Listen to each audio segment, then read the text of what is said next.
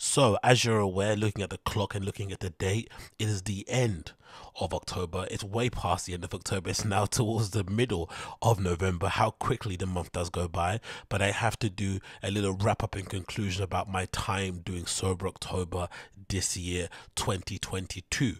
As per usual, I do Sober October on the back of what those guys on the Joe Rogan podcast do, mainly Bert Kreischer, Tom Segura, and Ari Shafir. It's something I never really knew existed prior to them doing it. I'm not too sure if it did exist or it was popular before they started doing it, but it is an opportunity for myself, being an addict of nightlife, being an addict of going outside and dancing and partying and having sometimes too much of a good time, to actually get things back to normal, reset, and actually have an opportunity to get my life into some level of balance, and to make me understand the things I should be prioritizing on and the things I should not be prioritizing on.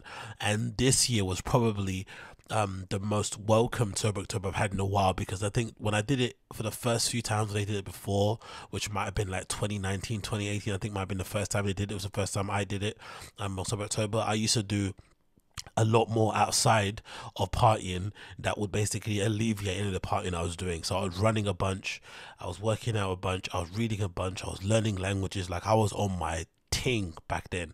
So when it went to partying, I generally did see partying or was going out or having a good time, I saw that as like the release.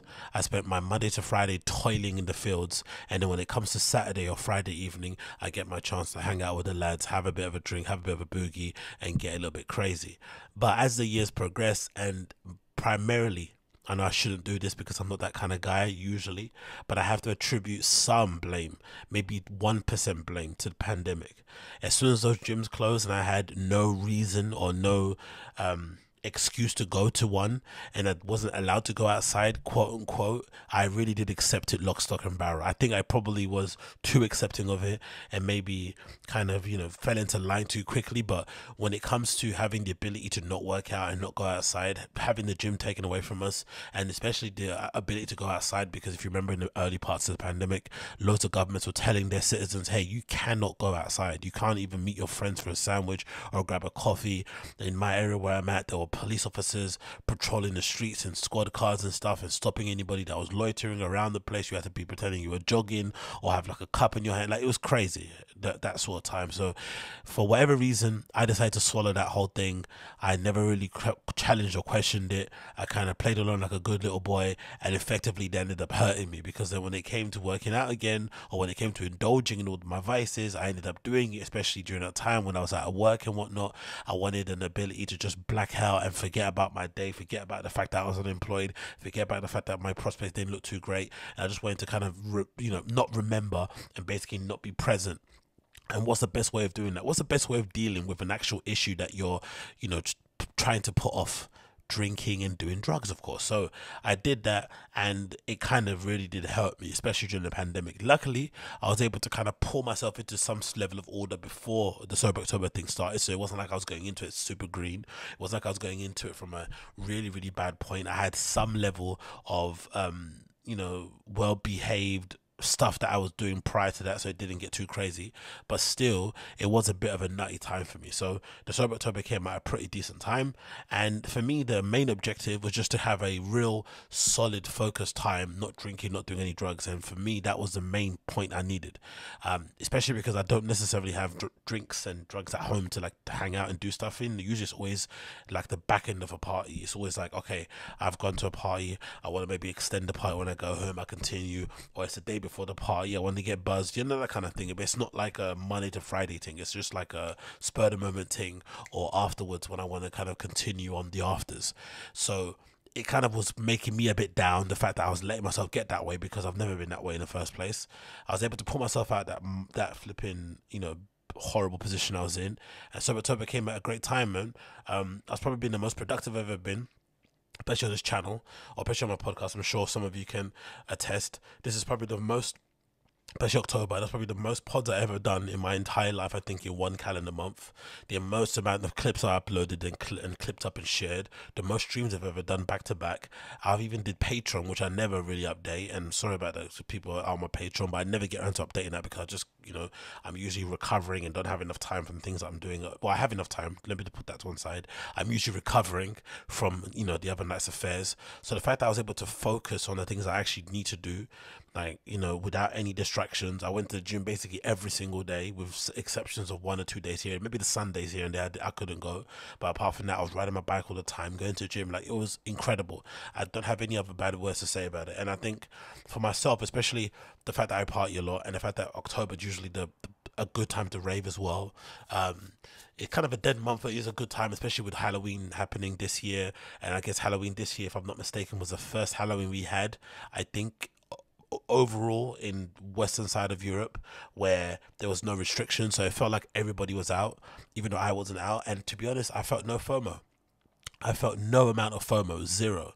I didn't feel 1 ounce, 1 inch of FOMO. And I think a lot of it had to do with the fact that I did a lot of work prior. Because, some people say when you do your New Year's resolution, you're not meant to do it on the day. You're meant to kind of start in December. But it's pretty difficult when you're with your family and you're with your friends, you're drinking, you're eating and stuff. It's hard to get that going. But they usually say you should start any of those things kind of before the date. So you shouldn't start on the 1st. You should kind of start maybe on the 27th of December.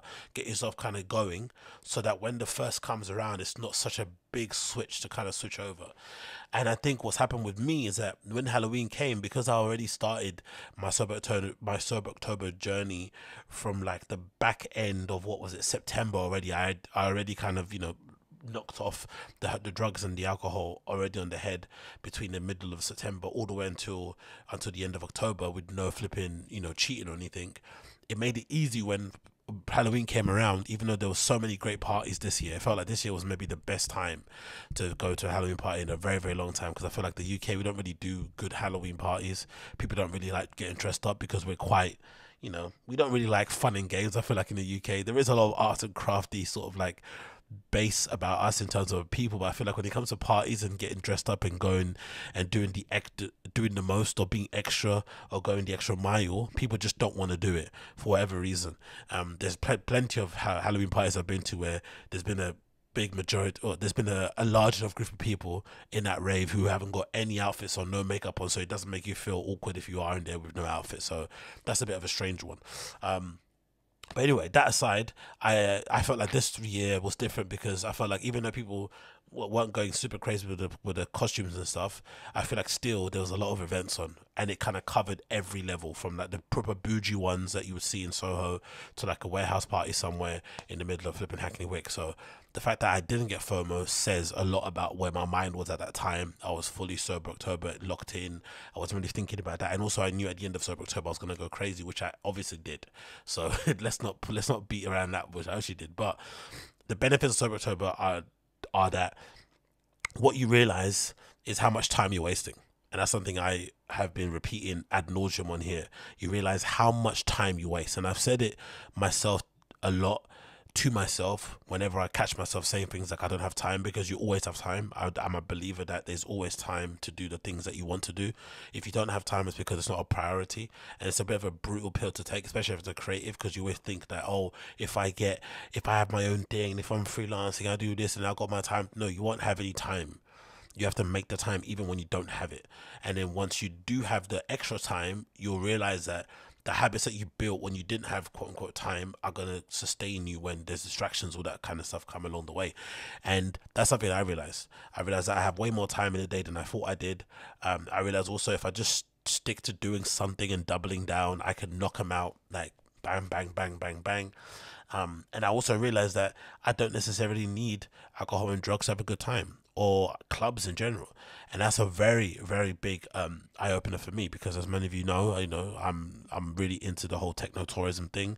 I love to discover new places, far flung places to go and club and party and have a good time, discover new DJs, discover new scenes and whatnot. I'm really into that. It's kind of part of my life in general. I don't really, fuck around when it comes to that sort of stuff. And I wouldn't say it was a part of my identity, but it's slowly and surely getting there, especially when I keep repeating that sort of stuff in interviews. But overall, I feel like this has shown me that I don't need anything. And I think that's a major thing in life that I've always kind of been. I don't want to be the person that kind of has to have something in order to function. I never want to be dependent on anything. So it's good to know that if I do want to have a good time, I can just be at home. Because it wasn't like I was at home raving to streams. I might listen to a couple of ones in the gym, but it wasn't like replacing going out with like watching people rave in places. I just didn't care. I just kind of kept myself on social as well as a big thing. I was reading once a day. That was a big thing. And I was just kind of locking myself in terms of doing content and things I actually wanted to do in terms of watching films, all that good stuff. But apart from all the other distractions, I kind of locked them out, and it was really beneficial. And again, it made me realize I have way more time in a day than I actually think I do. So if Sober October ever comes back around, and for you, if you're still around here to see it, morbid, I know, but you know what I mean. But if there is ever opportunity to do something like that, then I do encourage you to do it, especially Sober October, because I feel like it's more challenging than Dry January. I feel like a Dry January after Christmas, after all that debauchery, after all that gluttony, after all that excess, it's pretty easy to say, you know what, I want to turn it off for a month, right? It's pretty easy, in my opinion. I think so. Obviously, you know, when I remember being at workplaces and people struggling with fucking Dry January, right? But you shouldn't really be struggling with Dry January. Dry January should be the easiest one to do. But the hardest one, I think, and one that should be something people should try to do, especially if you're an adult who kind of, you know, your life maybe revolves around going to bars and meet your friends or to eat at restaurants and whatever, and you want to kind of abstain from maybe drinking too much red wine or whatever your vice is, or smoking a cigar or weed, whatever it may be.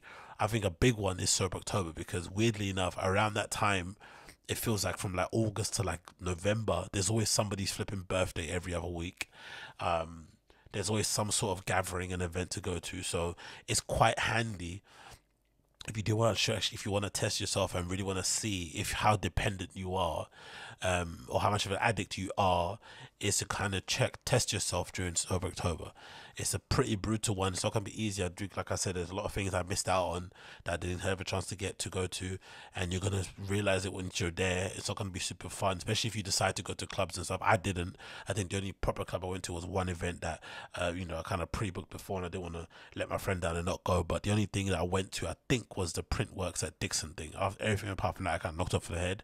I didn't want to go raving sober anyway, but still, I wanted to kind of abstain completely. But if you do decide to go out, you will realize how, you know, non-fun it is to go out sober, especially if it's your first time. You're gonna not like it, but it is a good test in terms of realizing what, whether or not this party lifestyle thing has a real grip on you, or whether or not it's something that you just do for fun. And I realized when I was, you know, going through Sober October, that as much as I enjoy going out and getting messed up, I think my primary reasons why I was going out was definitely to escape whatever hellhole I was going through personally when I was growing up and stuff, or work, whatever, home life. I'm pretty sure when I first was doing it, but now, as I kind of grew up and evolved and started to get into promoting, started to DJ myself, started to go do the whole techno tourism thing, I think over time I developed a deep love for it, which then kind of, you know, turned into a passion or a lifestyle thing, whatever you want to call it. So it's not necessarily a thing where we're going out with the sole intention of let's rack up the lines. You know what I mean? I'm going out obviously to go and see people play.